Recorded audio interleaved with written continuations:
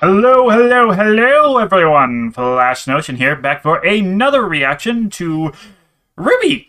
This time, I almost said My Hero Academia again. Because I already recorded the most recent episodes for that before this. So yeah. But no, this time it's RWBY. Yay, RWBY! Volume 9. Volume 9, Episode 2, or Chapter 2, rather. First one was pretty interesting. I mean, we spent most of it just kind of gathering people together. So, going back on it, I had some thoughts after, or like in between the episodes. I don't know if I should bring them up now or talk about them later. Yeah, all very interesting. We spent most of the time gathering people together. We set up a couple of things that are going to be happening moving forward. We had the intro that I, myself, dissected a fair amount, or at least tried to. I'm definitely going to do it again, because I feel like I haven't gotten everything out of that intro that there is to get.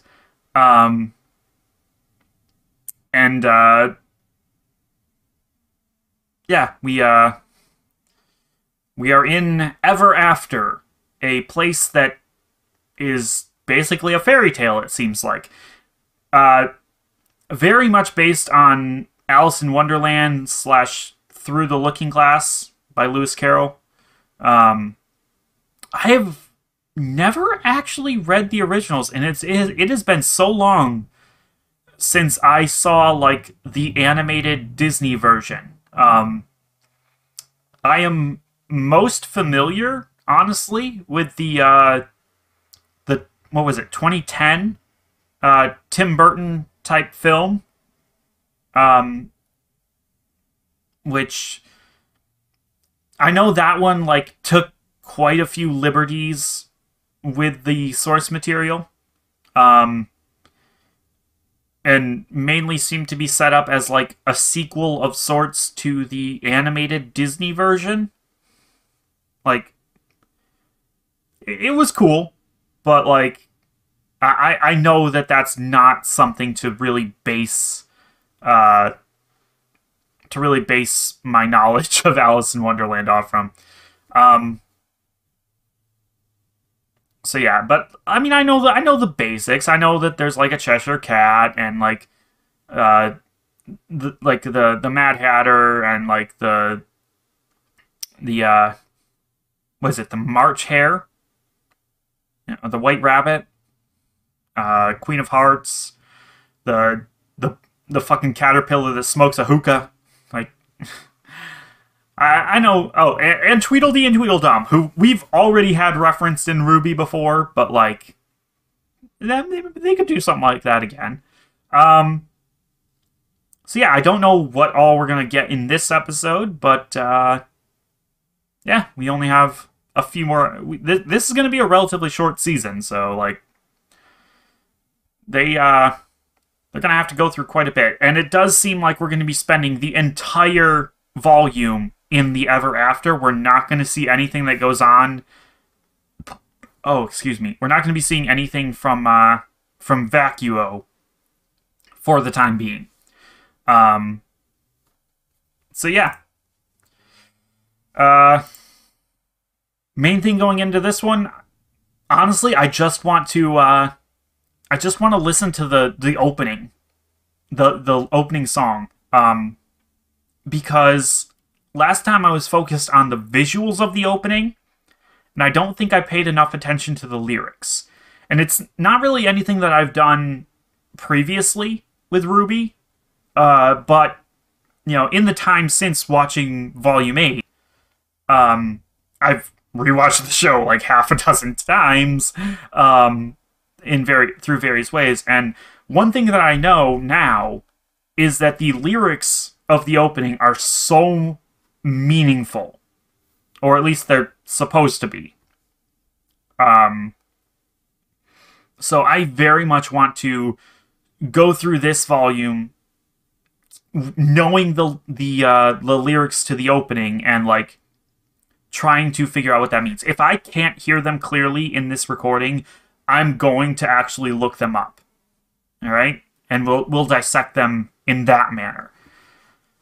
But for right now, let's get started. Actually, so we'll switch over, and we will begin watching the episode in 3, 2, 1, and play.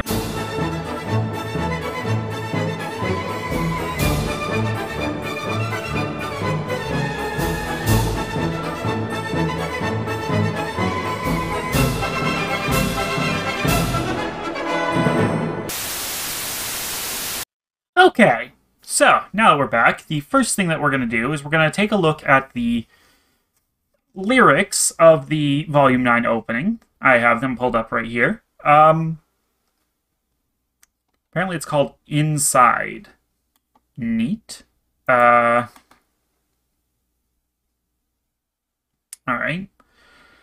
So, sinking down into the depths of nowhere. I mean, we already did that part. We, fell through the world. I am undone.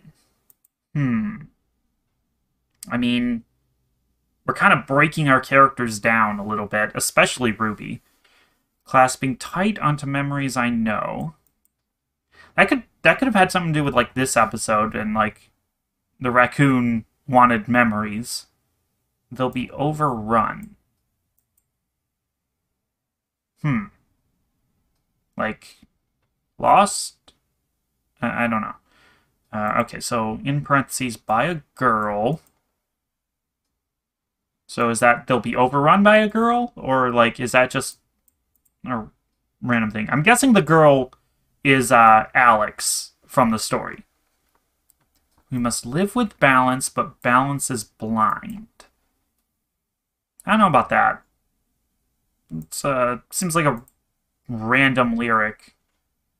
Balance, like emotional balance? I don't know. Lost her world.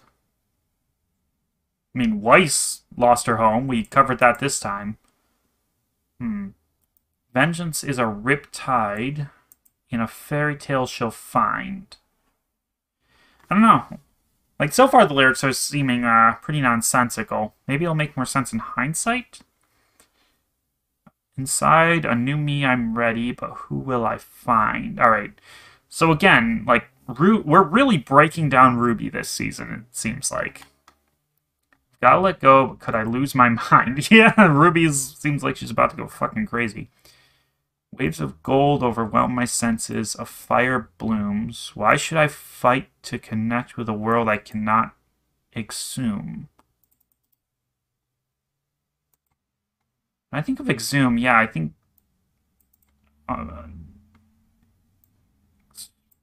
expose. I feel like that might not be the actual lyric. Like, maybe somebody didn't actually,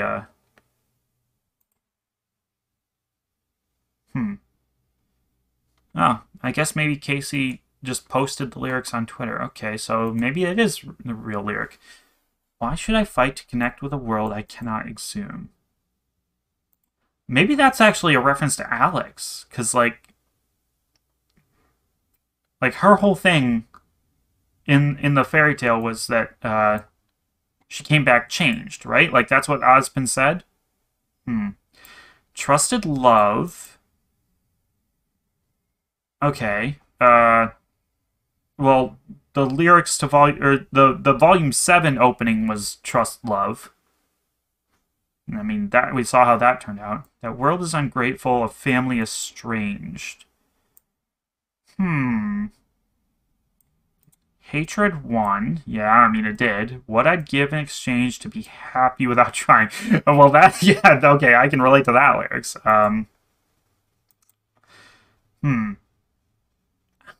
You know, I was thinking that this lyric was about RWBY, but maybe it's all about Alex. Like, all of it. To her tree, inside, new me, I'm ready, but okay, just a repeat of that.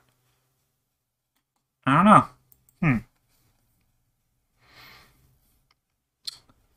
Now, all I'm getting out of this is either this is all about Alex and it will make more sense once we have met her and once we know her story, or it's all about RWBY and RWBY is just gonna get put even more through the ringer this volume than what I thought.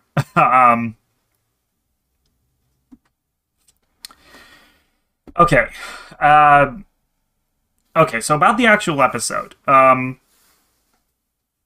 mean, first of all, I talked about this on a Discord after last episode, but holy shit, Weiss is just a fucking cartoon character in this one, in this volume. Like, we've been doing stuff like that with Weiss for a while. I mean, technically, even going back to volume 1, you know, the part where she fell on John after she fell off the Nevermore, like, I think it was like, you know, full Looney Tunes was like the production notes on that scene, but like it's never been to this extent. Like, literally, Weiss is now a cartoon character. On the one hand, I love it. It's amazing. It's hilarious. But it does kind of, I think, detract from her. She's a very serious character outside of the comedy aspect of it all. Like, I don't know. I both love it, but I also wish it was being done like I don't know. I don't even want it to be done with one of the others either. I just don't know. So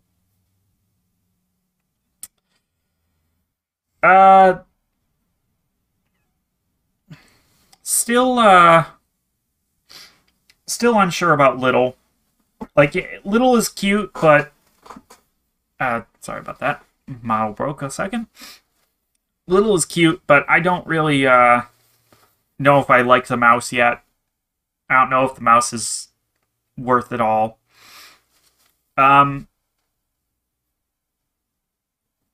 But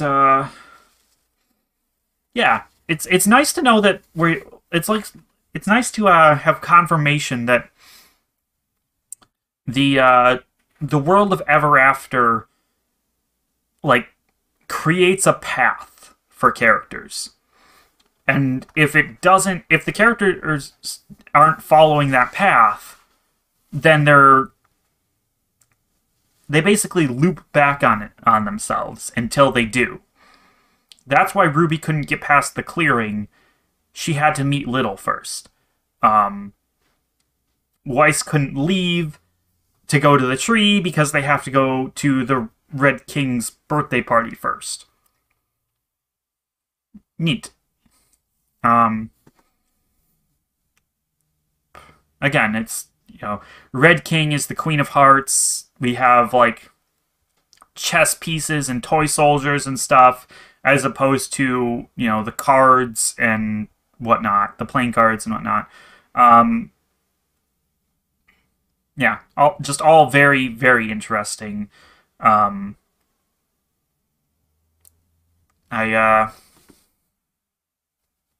don't know what all to expect. I don't know who the raccoon is supposed to be an analog to, if anyone. But hey, it's interesting. Yeah, I swear that the jar thing, it's a reference to Pandora's box, which wasn't actually a box. It was basically a jar. Because in the story of Pandora, as it goes, the jar was opened and all the demons escaped to, like, fuck up humanity. But also contained within the jar was the spirit of hope. But hope could only leave if given permission. And only when given permission by a human. At least that's the version Rick Riordan used in Percy Jackson books. He was pretty he seems like he was pretty good about doing research into the Greek myths, so, like, I trust that version. So, like, the idea is that if a human opens Pandora's jar again, hope will leave. And, yeah, that's a pretty cool thing. Because, like, it's basically a metaphor for giving up hope. Your enemies can't do it. No one else can do it for you. Only you can give up hope. And, like, in this case, RWBY would be giving up hope to essentially get a painful reminder of the past. And she didn't give it up to the raccoon, but I have to wonder if, like, in a less literal sense, she still gave up hope in that moment. Like, there might have been a part of her that was just, like, hoping that Weiss was wrong and that Penny survived, but, finding one of Penny's swords was, it's enough to make RWBY lose that hope. And then, yeah, the biggest thing, I think, is RWBY's line. Stop pretending that they know what they're doing. Because, I mean, that's always been it. RWBY's the leader. She has to know what she's doing at all times. She has to be the best.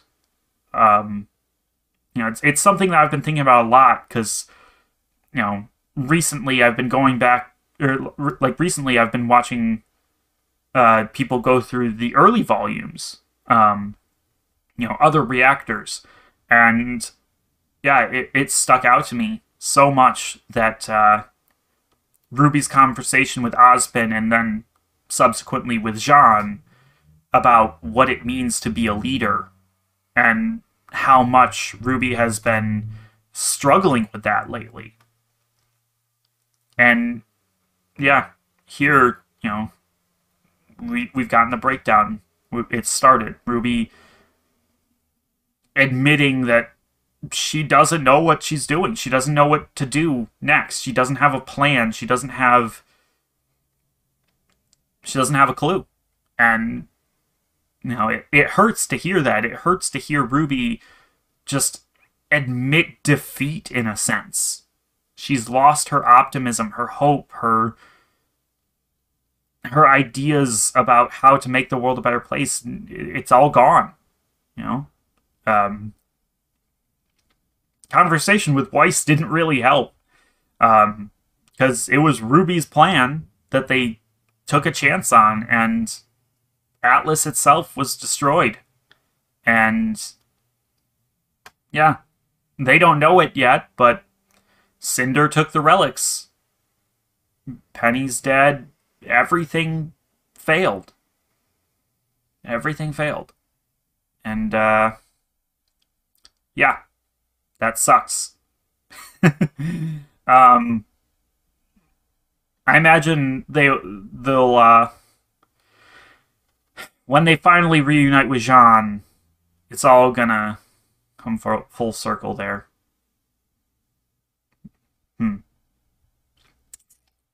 I do have to wonder about that, because, yeah, now that I think about it, Jean doesn't appear much in the intro, does he?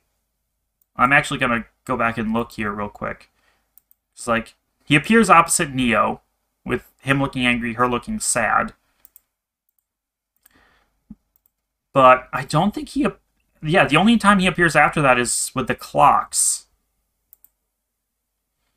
And then there's the Rust Night, I think is what they called it.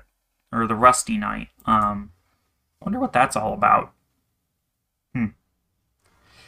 There's a lot that we're going to be going through in this volume with the storybook and all that. So much. So many references. Uh, yeah. I, I'm I'm very interested in when we're actually going to meet the girl, Alex, because like I'm guessing, like it's the question, right? Like Alex fell through the world somehow. She somehow ended up in the ever after long before our heroes did, and then she went back and you know her experiences got written about in this book, The Girl Who Fell Through the World, and it's kind of implied that she eventually went back. She found her way back because she couldn't live in the normal world. Like that, like it was implied, like by what Osmond said, as well as by the lyrics of the opening, and just the fact that our heroes are presumably actually going to meet her at some point. Yeah, I don't know. Alex is going to be a very interesting character in terms of what she means. There's something else though. Right. It was the okay, yeah. It was Ruby crossing the bridge, this rope bridge, and seeing Alex ahead of her, and then it's Ruby herself who turns around with this creepy ass smile on her face. And then she falls. I'm wondering what that is. Is it just like Ruby is like just pretending to be happy and it's eating away at her? Is it just like thinking about it like that, or is there something deeper to it? And we immediately cut to Neo with a sugar cube falling into rainbow liquid. And the scene with Neo in the opening, with her sitting at the table, drinking out of a teacup, I assumed that was Neo, like, being the head of a crime boss or something in Ever After. And then I remembered it's an Alice in Wonderland story. Is Neo gonna take the place of the Mad Hatter in the story? Like, that would be interesting. Because, like, the Mad Hatter Tea Party, it's honestly not a very important part of the original Alice in Wonderland story, from what I understand. But it is a very prominent and well-known part of the story. So I would be very shocked if they did not reference it in some way. And actually, now that I think about it, from what I've heard about Neo's story in the official, like, RWBY novels, Neo's estranged from her family. Is that... Did the lyrics reference that here?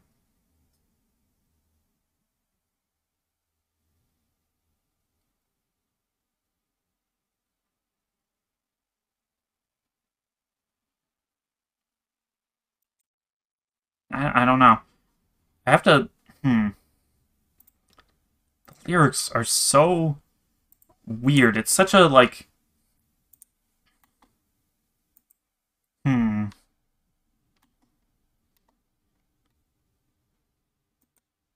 Yeah, I don't know. Such a weird, weird song. Must have been very hard to sing. So, props to Casey for being able to do it. That was a very interesting episode in which not much happened. We got Yang's arm back, so that's good. I don't know what's going to happen other than that, though. I feel like Crescent Rose is going to be the last thing that we find. Like we're gonna go through this story, and we're gonna find Neo, we're gonna find Jean, we're gonna meet all of these other characters, and Crescent Rose is gonna be the last thing that we find. It's gonna be the last part of the journey, because basically it's gonna be symbolic. It's gonna be a case of, like, Once Ruby gets Crescent Rose back, she's ready. And therefore, we can actually go back to Remnant. And yeah, that's why it has to be the last one. I don't see this ending any other way, and yeah, that's pretty cool. But again, there's just this feeling of like of tension because I just know that the breakdown is coming. The point where Ruby is just not going to be able to take any more of it. She's keeping it together so well right now. She's trying to be a leader. She's doing her best.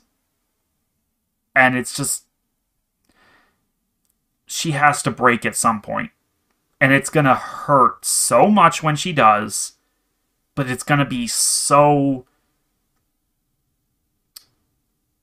cathartic, I guess is the word. Both for her and the audience. And, yeah. Thinking about it, I'm expecting that to not actually happen until... if there's 10 episodes. See, it all depends on if they're treating this volume like one long story or if they're treating it like, you know, a TV season. Because I could see that happening in episode 8. Or I could see them holding off on it until episode 9.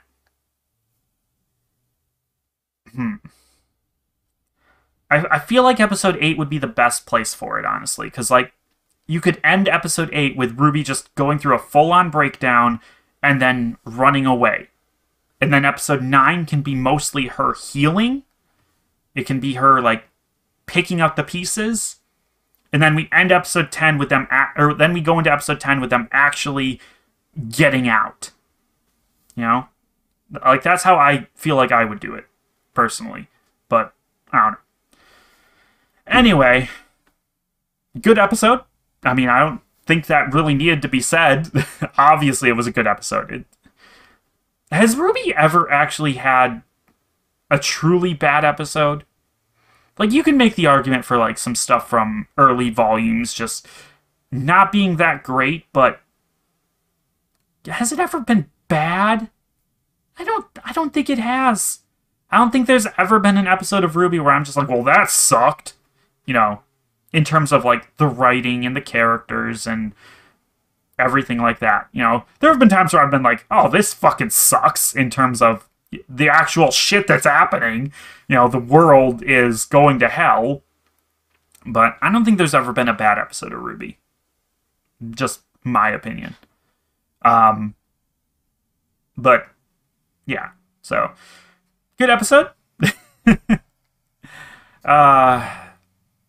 And hopefully more to come. I wish these came out on the websites that I use much sooner, but unfortunately they do not. Still, I don't even post on YouTube, so I really don't give a shit about Rooster Teeth or Crunchyroll or whoever's policies. Fuck it. Fuck it. Whatever. Anyways, I'll be seeing you guys next week, of course, for another episode of RWBY. Probably gonna try and post this one before some of the My Hero episodes come out. And then I'm really gonna try and get through some Konosuba episodes. I don't hate the series. I don't even really dislike it. It's just one of those series where I kind of wish I wasn't reacting to it. I kind of wish I was just watching it normally. Sad. But whatever. Some of those will probably be coming out soon. But yeah, until next time, for those of you who are only watching because of RWBY, yeah, until next time, bye-bye.